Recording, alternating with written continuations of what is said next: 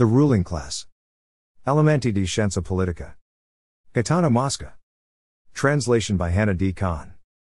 Edited and revised, with an introduction, by Arthur Livingston. 1896.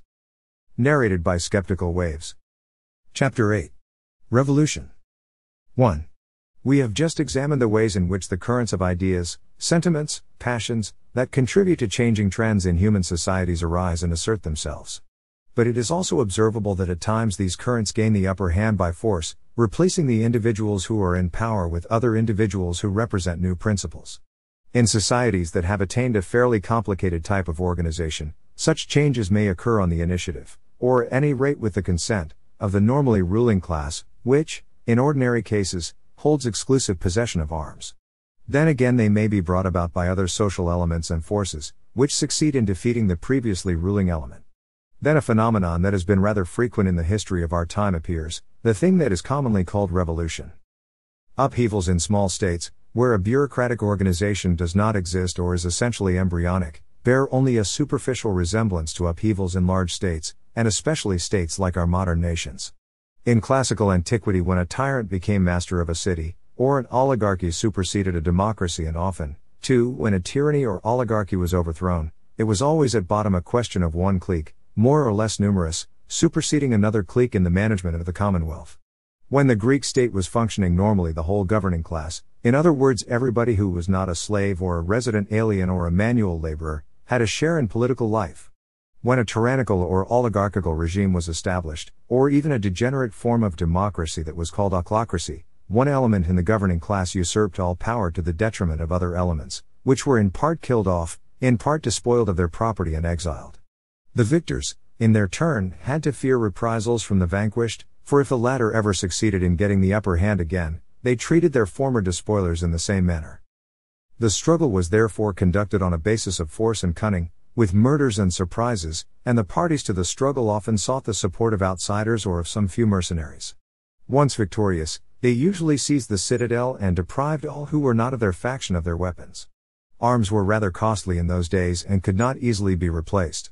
On rare occasions, as was the case with the coup d'état of Pelopidas and Epaminondas at Thebes, and that of Timoleon at Syracuse, someone would use a victory to establish a less sanguinary and less violent regime.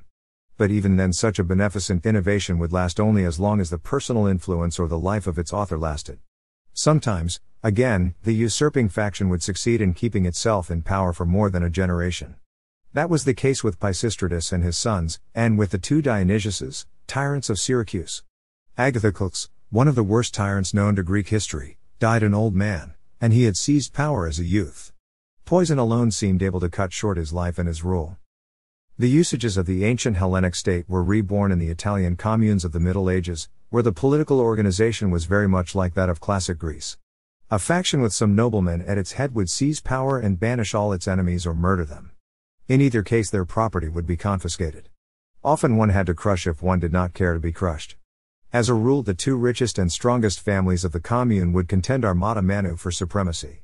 They too, like the heads of the old Greek parties, used outside aid and mercenaries whenever they could. So the Torriani and the Visconti disputed possession of Milan, and the scene, with few variations, was repeated in smaller Italian cities. Peaces, truces, tearful reconciliations, religious repentances, were sometimes engineered by monks and honest citizens. Dino Campagna in his chronicles relates how he tried, and apparently with success, to reconcile the heads of the white and black parties in Florence, bringing them together in church and inducing them, with appropriate words, to embrace each other. But such maneuvers, however well-intentioned, had only momentary effects. Worse still, they were often mere stratagems by which the bigger rascals would get the better of the smaller ones by striking at them when they were off their guard and unable to defend themselves. With the advent of the Renaissance, ways became less warlike and open conflict rarer, but perfidy and betrayal grew still more subtle, and long practice lifted them almost to the rank of sciences. In some cities so-called civilized manners prevailed. In Florence, for instance, the powerful drew together by kinship and maintained a certain balance, keeping their predominance by stuffing the purses, the equivalent of modern European election lists, with the names of their henchmen. That policy was followed, as long as Niccolò Duzzano was alive, by the mercantile oligarchy that had the Albizzi at its head. It was the policy also of Cosimo de' Medici and his colleagues, though Cosimo was adept at using other devices on occasion. Elsewhere, in Romagna and Umbria, wars that were mere struggles between gangs and gangsters dragged on until after 1500.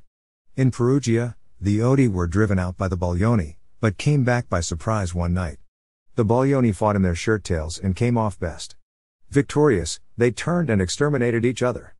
Aliverato de Fermo, at the head of a band of cutthroats, won lordship over his city by murdering his uncle and other notables of the town, who had invited him to a friendly dinner. In the civil conflicts that took place in the Greek cities and in the Italian communes, moderation and humaneness were not useful traits of character. Power went as a rule to the quickest and the slyest, to those who could dissemble best and had the toughest consciences. Chance, too, played a great part in the successful outcome of an undertaking, and many romantic episodes are recounted in this connection. A barking dog, a drinking bout an hour earlier or an hour later, a letter read in time or left unopened till the next day, determined the outcome of a surprise, as when Epaminondas and Pelopidas gained control of Thebes, and Aratus of Sicyon. It is also interesting to note that neither the civil strife that tormented the Greek states nor the factional wars that kept the Italian communes in turmoil made any perceptible contributions to civilization. Rulers changed, but whoever triumphed, society always kept the same social physiognomy. The great phenomena in history, the rise of Hellenic science and art, the emancipation of serfs, the rebirth of arts and letters at the end of the Middle Ages, developed independently of the bloody struggles that tortured Greece and Italy. At the most, these civil conflicts helped to retard the maturing of such movements, functioning in that respect like foreign wars, famines or pestilences, which impoverish and prostrate a country and so rarely fail to hamper its economic and intellectual progress. A political science based exclusively upon observation of the historical periods to which we have referred could not help being incomplete and superficial, and those are the traits of the method embodied in Machiavelli's celebrated essay on the Prince. That work has been too much reviled and too much praised. In any event, whether in praise or in blame, too great an importance has been attached to it. If some observer in our day were to note the ways in which private fortunes are made and unmade on our stock exchanges, in our corporations or in our banks, he could easily write a book on the art of getting rich that would probably offer very sound advice on how to look like an honest man and yet not be one, and on how to thieve and rob and still keep clear of the criminal courts. Such a book would, one may be sure, make the precepts that the Florentine secretary lays down in his essay look like jests for innocent babes. Even so, as we have already suggested, Chapter 1, Section 1, such a work would have nothing to do with economic science, just as the art of attaining power and holding it has nothing to do with political science. That such things have no bearing on science, in other words on the discovery of the great psychological laws that function in all the large human societies, is easily proved. Machiavelli's suggestions might have served Louis the Moor or Cesar Borgia, just as they might have served Dionysius, Agathocles and Jason of Pherae. They might have served the Dees of Algiers, or Ali Tfelin, or even Muhammad Ali when he exclaimed that Egypt was up for sale on the auction block to the man who made the last bid in dollars or saber cuts. But one cannot be sure that the art taught by Machiavelli has any practical value in itself, or that even the statesmen mentioned would have derived any great profit from it. When the question of winning power and holding it is involved, knowledge of the general laws that may be deduced from a study of human psychology, or of the constant tendencies that are revealed by the human masses, does not help very much. The important thing at such times is quickly and readily to understand one's own abilities and the abilities of others, and to make good use of them. Such things vary so widely that they cannot be covered by general rules. A piece of advice may be good for one man, if he knows how to take proper advantage of it, and very bad for another. The same person acting in the same way in two apparently identical cases will fare now well now badly according to the different people with whom he happens to be dealing. Guicciardini well says, "Theory is one thing and practice another, and many understand the former without being able to put it into operation. Nor does it help much to reason by examples, since every little change in the particular case brings on great changes in the consequences." Certainly Machiavelli's precepts would have been of little use to the statesmen of the Roman Republic, and they would serve the statesmen of modern Europe very badly indeed. However, to avoid any misunderstanding, we had better agree that rectitude, self-sacrifice, good faith, have never been anywhere or at any time the qualities that best serve for attaining power and holding it, nor is the situation any different today. It need hardly be pointed out that in modern states, which are far larger in size than the ancient and have their complicated organization, their bureaucracies, their standing armies, no revolution can be achieved with a dagger thrust in somebody's back, with a well-laid ambush, with a well-planned attack on a public building. When modern revolutionists take their cue from the practices of their ancient predecessors, they fall into gross errors of anachronism. Classical reminiscences, to be sure, are not wholly useless. They fire the souls of the youthful and serve to maintain a revolutionary atmosphere. They were cleverly exploited in that sense way back in the Renaissance, for instance, in the preparation of the conspiracy of 1476, which encompassed the assassination of Galeazzo Sforza. To kill a king may not be enough to overturn a government today, but political assassinations still help, sometimes, to inspire leaders of a governing class with hesitation or terror and so make them less energetic in action. Almost all political assassins lose their lives in the execution of their enterprises. Many of them become martyrs to an idea in consequence, and the veneration that is eventually paid them is one of the less honorable but not least effective means of keeping revolutionary propaganda alive. 2. Of all the ancient states, Republican Rome was the one in which juridical defense was most solidly established, and in which civil strife was, therefore, least bloody and least frequent. During the protracted conflicts between patricians and plebeians there was no lack of disorders in the forum. Sometimes daggers were drawn and, on a few occasions, gangs of troublemakers managed to seize the capital by surprise attacks. But for whole centuries there was no case of a faction violently usurping power and massacring or exiling its adversaries. At the time when the Gracchi were slain, the legal procedure of voting was twice interrupted by bloodshed, and later on, when the vote of the Comitia to entrust command of the war in Asia to Sulla was annulled by violence, Sulla set a new example by entering the city at the head of an army. The legions had long been fighting outside of Italy, and so had become real standing armies suitable for acting as blind instruments in the hands of their generals. The civil wars that ensued were fought between regular armies, and the leader of the last army to win such a war was Octavianus Augustus. He changed the form of government permanently and founded a bureaucratic military monarchy. From then on, the regular army arrogated to itself the right to change not the form of the government but the head of the government. In feudal Europe civil conflicts and revolutions assumed, as they quite regularly assume among peoples that are feudally organized, the character of wars between factions of barons or local leaders. So in Germany, on the election of a new emperor, the barons and the free cities would often divide into two parties that fought each other back and forth, each following the sovereign of its choice and pronouncing him legitimate. Elsewhere, as in Sicily in the period of the conflicts between the Latin and Catalan nobilities, the contending parties disputed possession of the physical person of the king, or of the prince or princess who was heir to the crown. Such possession enabled a faction to take shelter under the wing of legitimacy and proclaim its adversaries rebels and traitors. For the same reasons, the Burgundians and Armagnacs in France fought for possession of the person of king or dauphin, see below, section 6. At other times the barons would align themselves under the standards of two rival dynasties, as happened in England during the Wars of the Roses. Whenever the whole of a nobility, or virtually the whole, rose unanimously against a sovereign, the revolution was soon complete, the king being easily overthrown and reduced to impotence. This latter case was not rare in any of the old feudal regimes. It was especially frequent in Scotland. As in civil conflicts in the Greek states and the Italian communes, so in these domestic conflicts between the barons of a given kingdom, the victorious party was wont, whenever possible, to dispossess the vanquished of their fiefs and distribute these among its own followers. Assassination and especially poisoning were fairly rare, but if the vanquished did not fall on the field of battle the executioner's axe was often waiting for them. All the noble family of the Chiaramonti perished on the scaffold at Palermo, and the flower of the Old English nobility was exterminated on the scaffold, or on the field of battle, during the successive victories and defeats of the two houses of York and Lancaster. In France a number of Armagnacs were assassinated. Others were lynched by Paris mobs. In his turn, John the Fearless, Duke of Burgundy, died by an assassin's hand. As regards Mohammedan countries, one may ignore mere court intrigues that occasion the deposition and death of one sultan and the elevation of another. But if revolutions proper show a certain resemblance to the conflicts that were waged between cliques of nobles in feudal Europe, they also show traces, often, of a movement which we would nowadays call socialistic, though it usually is obscured and disguised as religious reform. The efforts of many Levantine and African sovereigns to surround themselves with regular troops serving for pay have proved fairly successful at one time or another.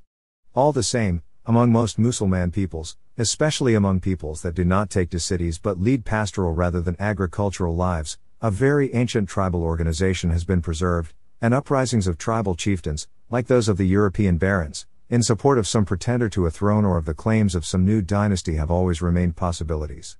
Among the tribes themselves, furthermore, some innovator is always coming along to preach a religious reform and claim to be leading Islam back to its pristine purity. If success smiles upon the agitation of such a person, we get a religious and social revolution.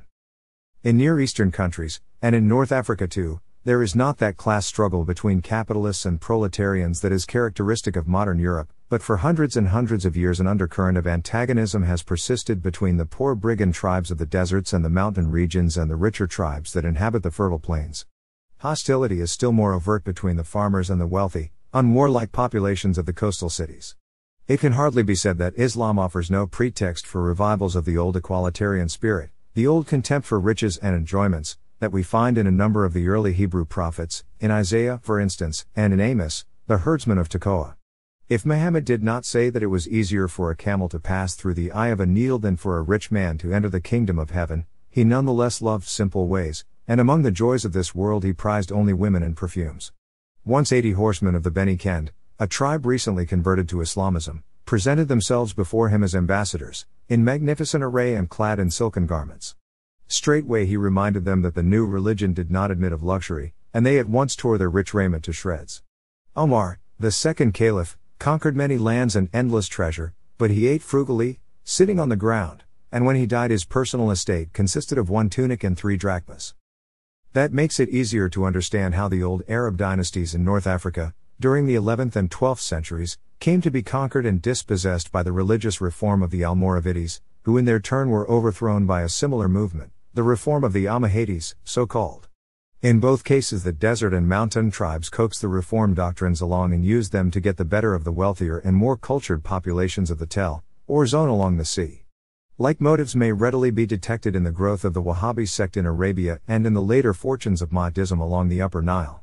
In the old days, once the Saracens were masters of the rich lands of Syria, Persia and Egypt, they forgot the frugality of the Sahaba, the men who had known the Prophet, and some of the latter, in their old age, had occasion to be scandalized at the luxury displayed by the Umayyad caliphs of Damascus, who were to be far outdone in that respect by the Abbasid caliphs of Baghdad. It goes without saying, therefore, that in the Almoravides and Almohades, too, human nature soon triumphed over sectarian ardors. Once they found themselves in the palaces of Fez and Cordoba, they forgot the simple life that they had preached and practiced on the tablelands beyond Atlas, and adopted the refinements of Oriental ease.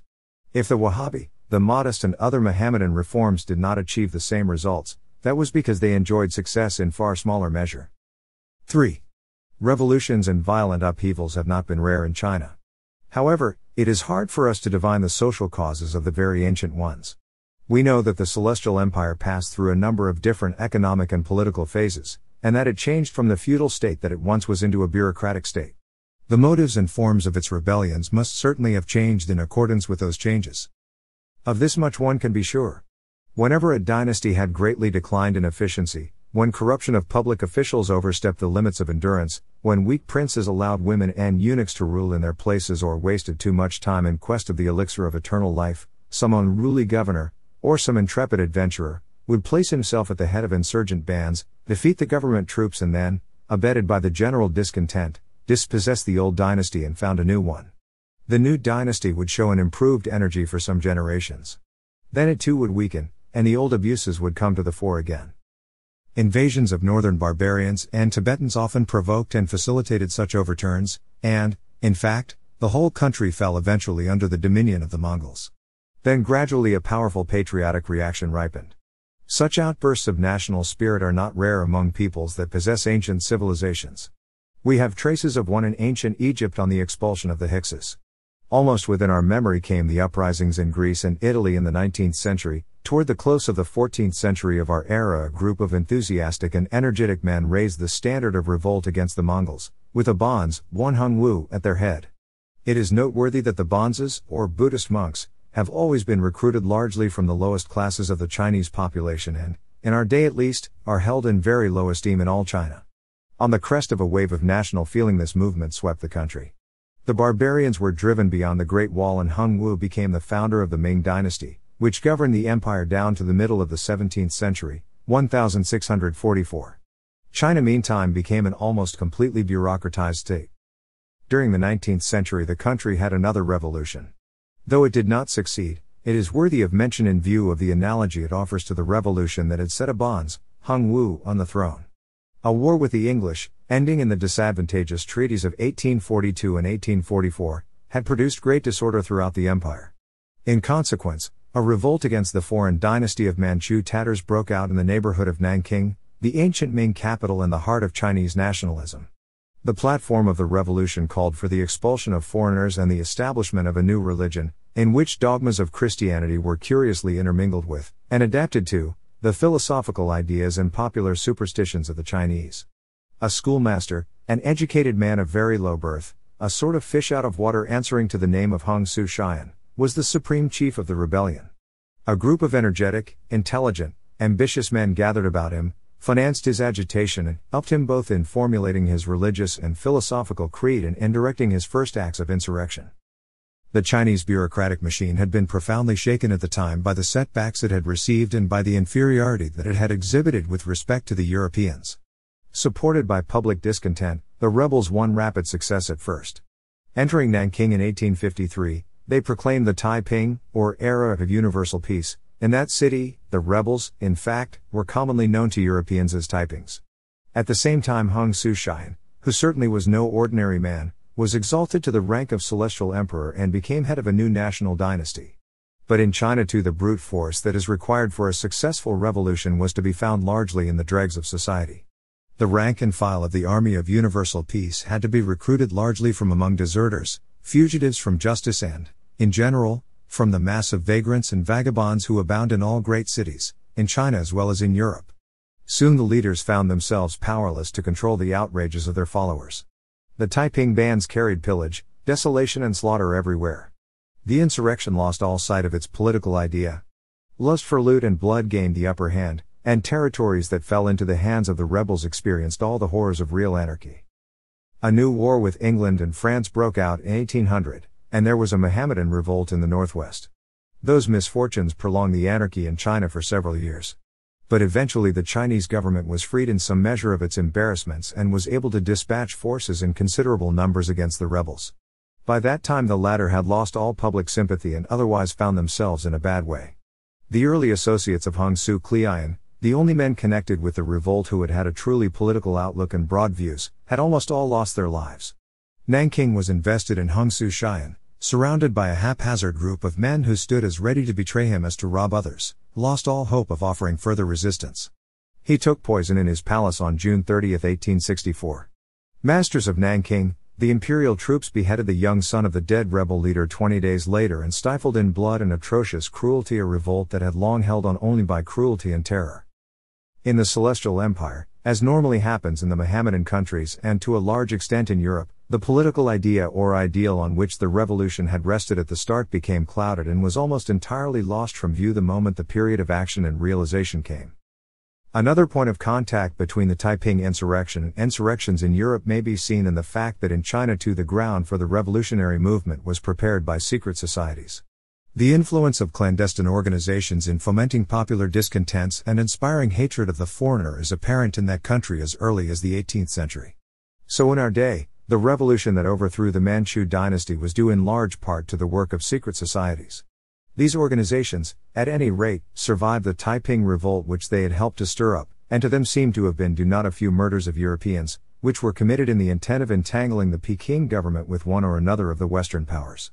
As in countries that are much better known to us than China, the secret societies were joined now by ardent and disinterested patriots, now by criminals who use the bond of association to secure impunity in their crimes, and sometimes even by public officials who hope to further their careers. 4. Noteworthy among European revolutions is the type in which a subject people rises against its oppressors. Of that type were the insurrections in Sweden against Denmark, under Gustavus Vasa, in Holland against Spain, in Spain against France, in 1808, in Greece against Turkey, in Italy against Austria, in Poland against Russia. Such insurrections are more like foreign wars, or wars between peoples, than civil wars, and they are the ones that are most likely to succeed. In our day, however, in view of our huge standing armies, if an insurgent people is to have any great probability of victory it must already enjoy a sort of semi-independence, so that a portion of its population at least is well organized in a military sense. In Spain, in 1808, in addition to the famous guerrillas, the regular armies took an active part in support of the insurrection. In Italy, in 1848, the army of Piedmont played the principal role in the war against the foreigner, and the regular troops of Piedmont, in concert with their French allies, dealt the blows that decided the fate of the peninsula in 1859. In 1830 and 1831 again, Poland was able to hold out for almost a year against the Russian Colossus because a Polish army had previously been maintained as a part of the Russian army, and it espoused the cause of nationalism. The insurrection of 1863 to 1864 was conducted by mere bands of irregulars. It had less significant results and was suppressed with much less effort. To the same type of revolution belongs the American War of Independence against England. The American colonies enjoyed very broad privileges of autonomy even before 1776. When they joined in a federation and proclaimed their independence, they had little difficulty in organizing an armed force, partly from the old militias of the various colonies and partly from volunteers. They were therefore able to hold off the troops that were sent by the mother country to subjugate them, until France intervened. Then they succeeded in emancipating themselves. When the Great Rebellion broke out, in 1642, England was not yet a bureaucratic state, and Charles I had only a small standing army at his command. In the beginning, Parliament had the militias of the shires on its side. The rural nobility, the Cavaliers, bore the main brunt of the conflict on the side of the king. The Cavaliers were far better practiced in the military arts and won easy victories at first, but when Cromwell was able to organize, first a regiment, and then an army of permanent disciplined troops, conflict was no longer possible. At the head of his army, the Lord Protector not only defeated the Cavaliers but subdued Scotland and Ireland, put the Levellers in their places, sent the Long Parliament home with scant ceremony, and became absolute master of the British Isles. The English are great lovers of constitutional privileges. Remembrance of these doings made them long distrustful of standing armies. Charles II and James II were never provided with means for maintaining permanent military forces, and every effort was made to keep the county militias in good training. William of Orange himself, greatly to his regret, was obliged to send back to the continent the old Dutch regiments which he had led in overthrowing the last of the Stuarts. 5. Another social phenomenon of importance is the rural or peasant rebellion. Such uprisings were fairly frequent in Europe during the second half of the 18th century and the first half of the 19th. They broke out in a number of widely separated communities. One remembers the revolts that took place in Russia early in the reign of Catherine II, on the pretext of restoring to the throne one individual or another who tried to impersonate the murdered Tsar, Peter III. To the Spanish Rebellion of 1808, in which the entire nation took part, we have several times referred. Then there was the great insurrection in the Vendée in 1703, the Neapolitan Rebellion of 1709 against the Parthenopean Republic, the Calabrian Revolt against Joseph Bonaparte in 1808, and the one in the Tyrol in 1800. There have been a number of Carlist insurrections in Biscay and Navarre.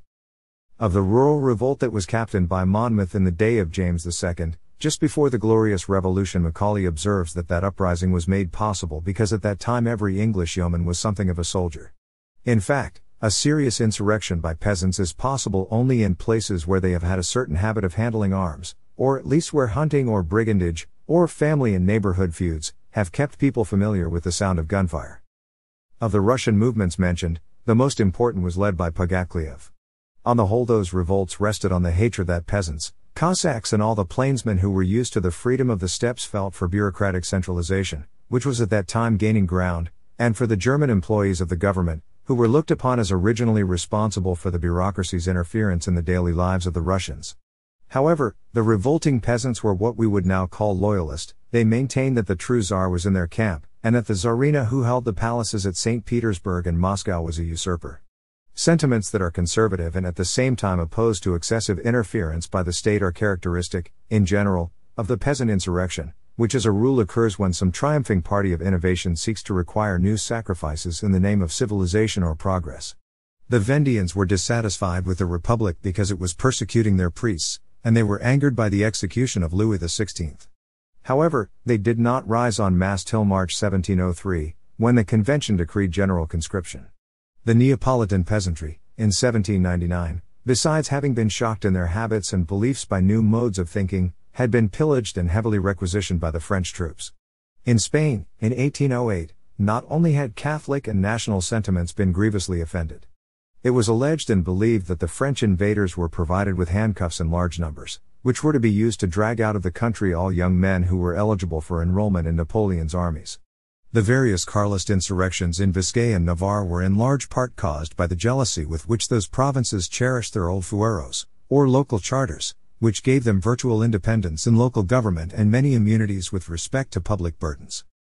The initial leaders of rural insurrections are usually but little superior to the peasants themselves in education and social status.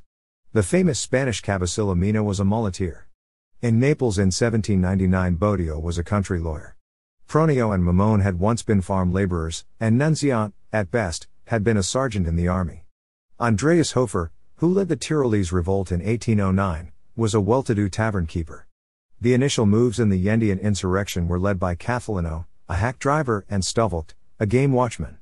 But if the higher classes happen to approve of the insurrectionary movement and it acquires power and weight, other leaders of a higher social status step forward very soon. In the Vendi the nobles were naturally hesitant because they better understood the difficulties of the enterprise, but the peasants went to their castles and persuaded them, or, in a sense, obliged them, to place themselves at the head of the rebellion. So Lescure, Bonchamps, La Roche-Jacqueline and Charette de la Contrée, gentlemen all, were drawn into the movement. Charette was a cold, shrewd man of indomitable will and tireless energy. He at once exhibited all the talents of the perfect party leader. Instead of curbing the excesses of his followers, he let them satisfy their grudges and repay old scores with a view to compromising them and so binding them irrevocably to the cause of the rebellion. Among all leaders of rural conservative revolts, the only one to compare with him is Zumalacárgai, a Basque, who was leader-in-chief of the first Carlist insurrection. He too had been an obscure country squire. Conservative peasant insurrections and urban revolts that are made in the name of liberty and progress have one trait in common.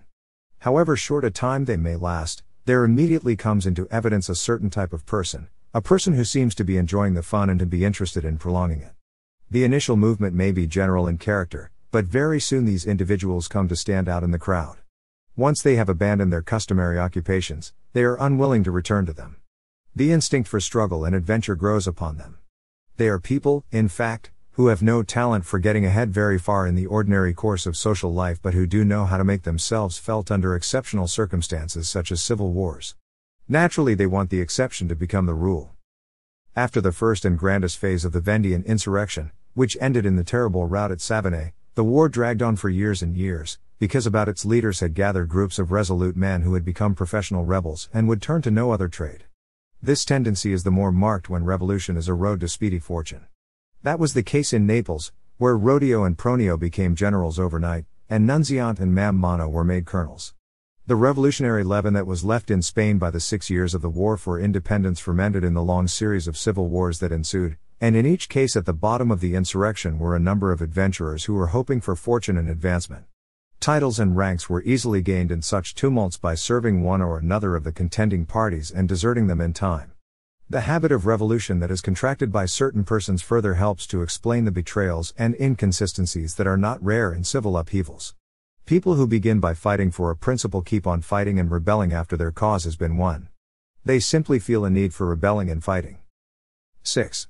Considered as social phenomena, the revolutions that broke out in France during the 19th century are especially interesting as due to very special political conditions, notably to the phenomenon of over-bureaucratization. None of this type was the Great Revolution of 1789. That was a real collapse of the classes and political forces which had ruled in France down to that time. During the revolution government administration and the army completely broke down, owing to inexperience in the National Assembly, to emigration and to the propaganda of the clubs. For some time they were unable to enforce respect for the decisions of any government. By July 1789, whole regiments had gone over to the cause of the revolution. From then on, non-commissioned officers and soldiers were carefully lured into the clubs, where they received the watchword of obedience to the resolutions of the revolutionary committees rather than to the commands of their officers. The Marquis de Bouillé, commanding the Army of the East, had been unable to suppress a dangerous military insurrection at Metz. He wrote late in 1790 that, with the exception of a regiment or two, the army was rotten, that the soldiers were disposed to follow the party of disorder or, rather, whoever paid them best, and that they were talking in such terms openly. The powers, therefore, that had fallen from the hands of the king were not gathered up by any ministry that had the confidence of the Constituent Assembly. It belonged in turn to the clique, or to the man, who on a given day could get himself followed to Paris by a show of armed force, whether he were a Lafayette at the head of the National Guard or a Danton with a suburban mob armed with clubs and iron bars. Nevertheless, apparent even in those early days were the beginnings of a tendency that was to become stronger and stronger during the first half of the 19th century. Leaders of insurrections always tried to become masters of the individual or individuals who impersonated the symbol, or the institution, to which France, whether because of ancient tradition or because of faith in new principles, was inclined to defer, and, once successful in that intent, they were actually masters of the country, see above, section 2. That is what the rioters of October 6, 1789, did when, obviously in obedience to a watchword, they went to Versailles and seized the person of the king. With the monarchy abolished, the National Convention became the goal of all surprises, such as the coup of May 31, 1793, which made the assembly that represented all France slave to a handful of Paris gutter snipes. The provinces tried to react, but in vain, because the army remained obedient to the orders that emanated from the capital in the name of the convention, though everybody knew that the convention was acting under compulsion. The same general acquiescence in everything that happened at the seat of government contributed greatly to the favorable outcome of the various coups d'état that took place under the Directory, and down to the establishment of the Napoleonic Empire. But even more characteristic, perhaps, is what occurred in 1830, then again in 1848, and finally in 1870. First of all comes a battle, more or less protracted and sometimes relatively insignificant, with the detachment of soldiers that is guarding the buildings in the capital in which are assembled the representatives of the supreme power that has previously been recognized as legitimate. The famous February Revolution of 1848, which overthrew the monarchy of Louis Philippe, cost the lives of 72 soldiers and 287 civilians, either rioters or bystanders. Next, the mob, armed or unarmed, puts sovereigns and ministers to flight, dissolves the assemblies and riotously forms a government. This government is made up of names more or less widely known to the country. The men mentioned take desks in the offices from which the former heads of the government have been wont to govern, and then, almost always with the connivance or acquiescence of the ordinary clerks, they telegraph to all France that, by the will of the victorious people, they have become masters of the country. The country, the administrative departments, the army, promptly obey. It all sounds like a story of Aladdin's wonderful lamp. When by chance or by guile that lamp fell into the hands of someone, even a mere child or an ignorant boy, at once the genii were his blind slaves and made him richer and more powerful than any sultan of the East. And no one, furthermore, ever asked how or why the precious talisman came into the boy's possession.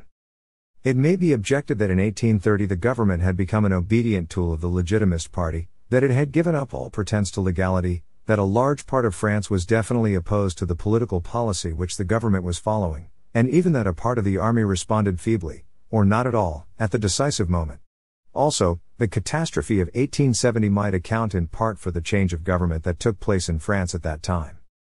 But no element of that sort figured in the sudden revolution of 1848. Neither the chambers nor the bureaucracy nor the army were sympathetic to the Republican government at that time. The majority of the departments were frankly opposed to it. Louis Blanc himself confesses as much. After rejecting as insulting the hypothesis that the Republic had a minority in its favor, he admits that a nationwide vote might have declared against a Republican form of government. And again he says, no more, no less, why not face the facts? Most of the departments in February 1848 were still monarchical. Lamartine, too, in speaking of the impression that the Revolution of 1848 made in France, admits that it was surrounded by an atmosphere of uneasiness, doubt, horror and fright that had never been equaled, perhaps, in the history of mankind. In Paris itself the National Guard had been wavering in February because it wanted to see an end put to the Guizot ministry. However, it was manifesting a reactionary frame of mind in the following March and April. A few hours of vacillation were nonetheless enough to drive Louis Philippe, his family and his ministers not only from Paris but from France, to abolish two chambers and to enable a provisional government, a mere list of names shouted at a tumultuous crowd that was milling about the Palais Bourbon, to assume from one moment to the next full political control over a great country, France. Citizen Cassidier, wanted by the police the day before, went to police headquarters on the afternoon of February 20, 1848, at the head of a group of insurgents, his hands still smudged with gunpowder. That evening he became chief of police, and the next day all the heads of branches and the service promised him loyal cooperation and, willing or unwilling, kept their promises. Police headquarters were, moreover, the only office where the rank and file of the personnel was changed, the old municipal guards being dismissed and replaced by Montagnards, former comrades in conspiracy and at the barricades of the new chief, who afterwards uttered the famous epigram that he stood for order through disorder. In the preface to his history of 1848, Louis Blanc decides that Louis Philippe fell mainly because his sponsors were supporting him for selfish reasons and not because of personal devotion. According to Blanc, the bourgeois king had very few enemies and many confederates but at the moment of danger failed to find one friend. That reasoning, it seems to us, has only a very moderate value. Not all the people who support a given form of government have to feel a personal affection, or have a disinterested friendship, for the individual who stands at the head of that form of government. Actually, such sentiments can be sincerely felt only by the few persons, or the few families, who are actually intimate with him. Political devotion to a sovereign, or even to the president of a republic, is quite another matter. The main cause of the frequent sudden upheavals in France was the excessive bureaucratic centralization of that country, a situation that was made worse by the parliamentary system itself. Public employees had grown accustomed to frequent changes in chiefs and policies, and they had learned from experience that much was to be gained by pleasing anyone who was seated at the top and that much was to be lost by displeasing such a person. Under such a system, what the great majority in the army and in the bureaucracy want, and also the great majority in that part of the public that loves order, whether by interest or by instinct, is just a government, not any particular government. Those, therefore, who stand de facto at the head of the state machine always find conservative forces ready to sustain them, and the whole political organism moves along in about the same way whatever the hand that sets it in motion. Certainly, under such a system, it is easier to change the personnel that holds supreme power, as happened in France after 1830, 1848 and 1870, than it is to change the actual political trend of a society. For if the more radical change is the object, governors who have emerged from the revolution itself are forced to prevent it by the conservative elements which are their instruments and at the same time their masters. That was the case in June 1848 and in 1871. Unquestionably, also, a strong sense of the legality and legitimacy of an earlier government would prevent submissive obedience to a new regime issuing from street rioting. Hot for a feeling of that sort to rise ere it assert itself requires time and tradition. And for France the changes that had occurred down to 1870 were too rapid to enable any tradition to take root. In France and in a large part of Europe, during the 19th century, revolutionary minorities were able to rely not only on the sympathy of the poor and lettered masses but also, and perhaps in the main, upon the sympathies of the fairly well-educated classes. Rightly or wrongly, young people in Europe were taught for the better part of a century that many of the most important conquests of modern life had been obtained as a consequence of the Great Revolution, or by other revolutions. Given such an education, it is not to be wondered at that revolutionary attempts and successful revolutions were not viewed with any great repugnance by the majority of people, at least as long as they offered no serious menace or actual injury to material interests. Naturally, such feelings will be stronger and more widespread in countries where the de facto or legal governments themselves have issued from revolutions, so that, while condemning rebellions in general, they are obliged to glorify the one good, the one holy insurrection from which they sprang themselves. 7. One of the principal agencies by which revolutionary traditions and passions have been kept alive in many countries in Europe has been the political association, especially the secret society. In such societies ruling groups receive their education and are trained in the arts of inflaming passions in the masses and leading them toward given ends. When it becomes possible to write the history of the 19th century impartially, much space will have to be given to the effectiveness with which the Masonic lodges, for example, managed to disseminate liberal and democratic ideals, and so cause rapid and profound modifications of intellectual trends in a great part of European society. Unless we assume an active, organized and well-managed propaganda on the part of such groups, it would be hard to explain how it has come about that certain points of view that were the property of highly exclusive coteries in a select society at the end of the 18th century can now be heard expressed in the remotest villages by persons and in environments that certainly have not been changed by any special education of their own. Nevertheless, if associations, open or secret, excel as a rule in laying the intellectual and moral foundations for revolutions, the same cannot be said of them when it comes to rousing the masses to immediate action, to stirring up the armed movement at the given point on the appointed day. Under that test, societies and conspiracies fail at least 10 times to every time they succeed. The reason is evident. To launch a revolution, it is not enough to have at one's disposal the crowd of jobless adventurers, ready for any risk, that are to be found in any great city. The cooperation of considerable elements from the public at large is also necessary. Now the masses are stirred only at times of great spiritual unrest caused by events which governments either cannot avoid or fail to avoid. Such unrest cannot be created, it can only be exploited, by revolutionary societies. The disappointment of some great hope, a sudden economic depression, a defeat suffered by a nation's army, a victorious revolution in a neighboring country, such are incidents that are well calculated to excite a multitude, provided it has previously been prepared for the shock by a revolutionary propaganda. If the rebellious group has developed a permanent organization and knows how to take advantage of such a moment, it can hope for success, but if it rushes into action without any support from exceptional circumstances, it is unfailingly and easily crushed, as happened in France in the uprisings of 1832, 1834 and 1840. In France, Spain and Italy there are few cities in which it is relatively easy to lead masses to the barricades. That is one of the many effects of habit and tradition. Once a population has exchanged shots with a constituted government and overthrown it, it will feel, for a generation at least, that it can make a new try any time with favorable results, unless repeated and bloody failures have chanced to undeceive it. So it is with individuals. When they have been under fire a number of times they acquire a sort of martial education and fight better and better. That is one of the reasons why the Parisian workmen fought so stubbornly in June 1848, though, as Blanc explains in his history of that episode, the habit of discipline that they had acquired in the national armories also figured in their deportment to some extent. The revolutionary elements fought even better in 1871 because, as part of the Paris National Guard, they had been carefully organized, trained and armed.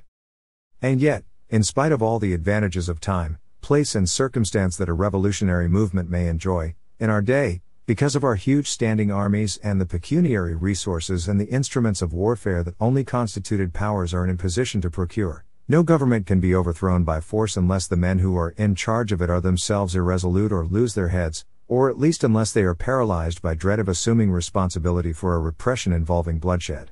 11th-hour concessions, last-minute orders and counter-orders, the falterings of those who hold legal power and are morally bound to use it, these are the real and most effective factors in the success of a revolution, and the history of the days of February, 1848, is highly instructive in that regard. It is a fatal illusion to believe that where there is vacillation and fear of being compromised in the higher places, subordinates will be found to assume responsibility for energetic measures of their own, or even for effective execution of perplexing and contradictory orders. We have seen that if standing armies are well handled they can become effective instruments in the hands of legal government without disturbance to the juridical equilibrium. We ought therefore to examine these complex and delicate organisms in order to see how they have come into being and how they can be kept from degenerating.